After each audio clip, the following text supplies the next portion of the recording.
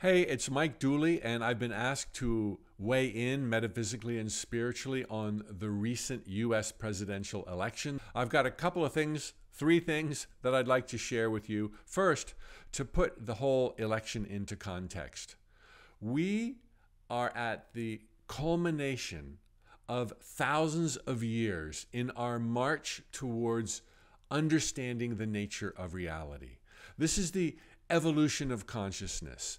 And amazingly, ancient prophecy makers were able to name this time that we're moving through in their prophecies. Book of Revelations, Nostradamus, Armageddon, the final battle. They were able to pin down pretty well when we would be on the cusp of finally emerging into the light of truth and love. This is it. And sure enough, biblically stated, people have been separated like wheat from the chaff.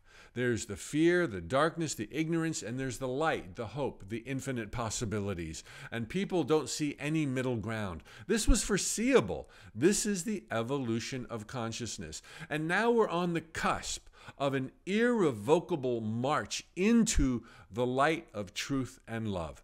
But one election is not the talisman of all things to come. We knew that there would be fits and starts, 2 steps forward, 3 steps back. We knew that this march would be unstoppable, and we chose, as the eternal spiritual beings that we are, to be alive right now amongst other choices and other incarnations, to be alive right now on the razor's edge of reality creation. Like, this is better than a Friday moving into the weekend.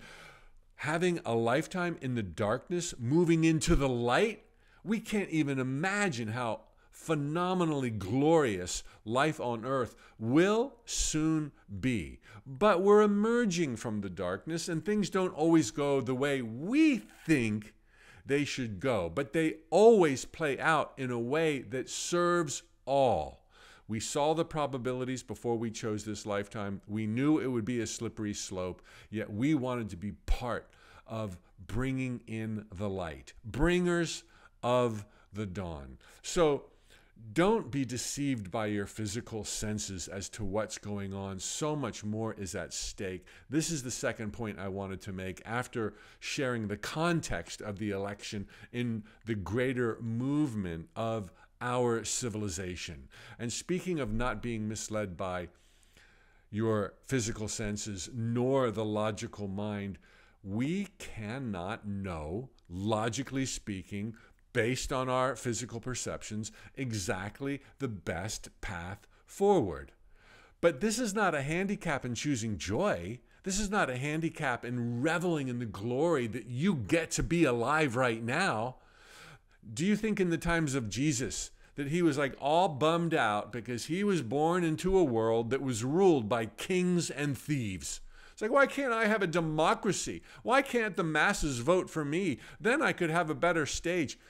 He chose the light and the love and came here to be an example to all of us. And I am not a Bible toter by any stretch. There's not a cell of religion in my body, just to make that clear. But I can recognize magnificence when I see it. Gandhi in India. Did he decide to bypass the struggle of the Indian people? Because, hey, it's not fair. We're ruled by a British monarchy thousands of miles away. Man, why can't I have a democracy? He chose to be the way, to be the light. And we can all still honor our view of how life on earth can be, beginning with choosing happiness in the moment. Think not that it even matters who the political leaders are. And that doesn't mean don't vote. You know, words applied to truth always slip and fail. I'm doing the best I can to paint as clear a picture as possible of your power in the moment, to choose joy, to choose love, to turn the other cheek, to not let an election define you or define the rest of your life or even define where humanity's at. We knew it would be like this. We wanted to play, and here we are playing. Again, we can't know what will serve us best. A note from the universe once said, "Simply and always wish for the best for all involved. And then, no matter what happens, know that your wish was granted." Sometimes we stumble and fall and curse about it, thinking it was the worst thing that could have happened in our own private lives, only a few years later to recognize that it was one of the best things that ever happened in our entire lives. What if, hypothetically, excuse the huge leap I'm going to take right now, what if, for those heartbroken, Kamala was elected? We'd all be kind of, we'd all become quiet back in our lives and not be pressing forward, holding the bar even higher right now. And what if, as the first woman elected president of the United States, she felt this unfair pressure from a male-dominated society to be strong and to be tough, and therefore, given the faces of adversity facing the world right now and the United States, what if she decided to be stronger against some of the tricky leaders out there in the world, whether it's Putin or somebody else, and she actually facilitated bringing about a huge war? Or what if she had been elected and the other side, driven by claims of fraud and dishonest election and conspiracy theories, actually resorted to violence and hostage-taking, splitting our nation even further, facilitating perhaps even a civil war? Maybe the quickest, shortest way to light and love would be for President Donald Trump to return to office. Not necessarily for any logical reasons, but because at a deeper level, the universe, machinating all of the desires and hopes and aspirations of civilization at large, would create such steps and a lightheartedness and softball with Putin and others that a war would be averted. Meanwhile, other lessons would be learned, hastening all of us to choose the light over ignorance and move forward quicker, faster than we could have with Kamala.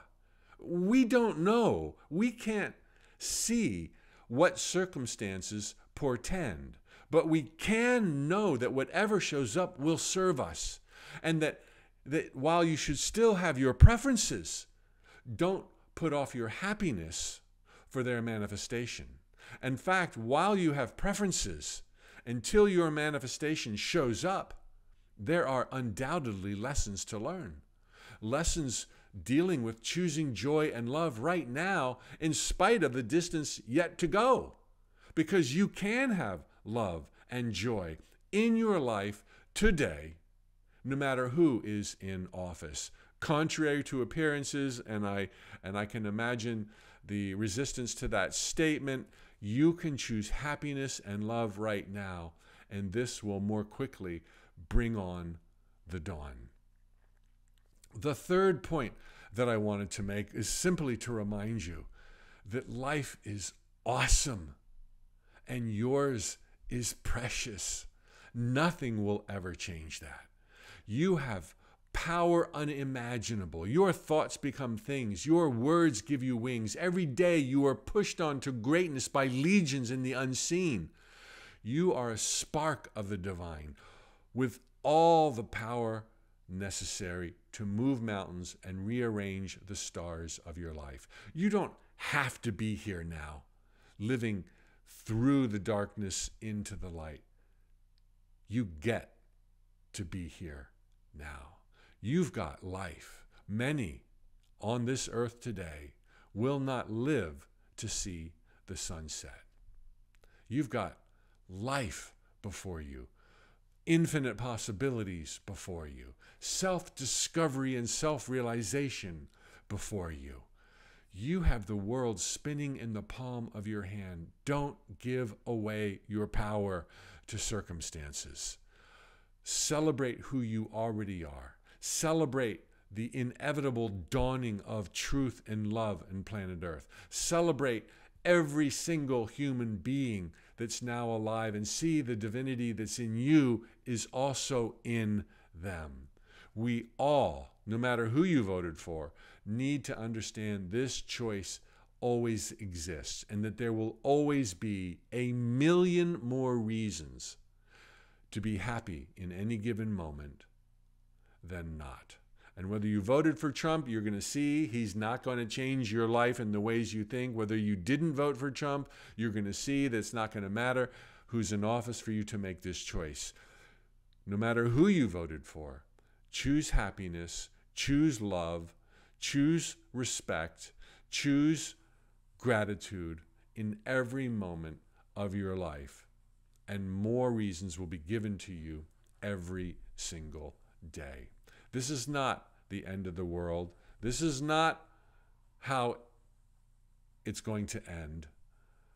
Hang in there, enjoy who you are, find out who you are, and prepare to be astounded.